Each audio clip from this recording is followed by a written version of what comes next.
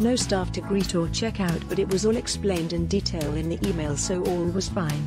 It wasn't / to Grand Hotel, but for the money it was excellent.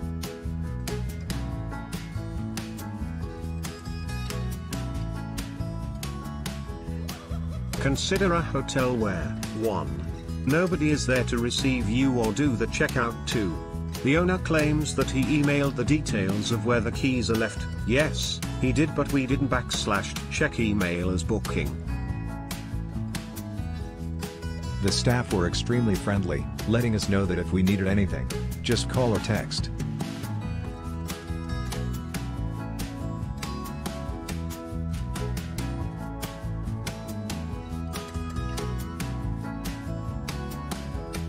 It is declared that there is a free breakfast. Technically there is only tea, probably, milk and some old cornflakes.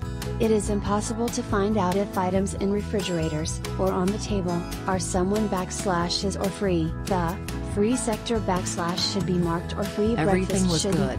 Among necessary things like towels, the hostel offers hair dryers, iron and coffee. There's a kitchen where you can cook and keep your food, which is very comfortable for the hostel of such price.